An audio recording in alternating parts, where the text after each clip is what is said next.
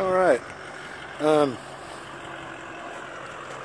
Got some rock up through there. I don't know how far, if any, you want me to line rock down through here. Now remember, there's a gas line through here and then a water line.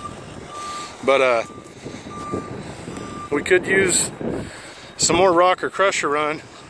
Of course, it's starting the asphalt, so I don't know how much of that we want to do. And over here, the ditch line's coming down and kind of down through there. But the same thing. Do we want rock going up through this section through here, or even up through there any? Or do we just want to line the slopes that we kind of disturbed?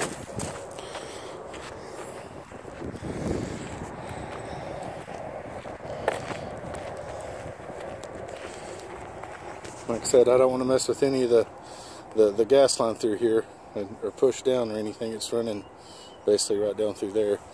Alright, thanks.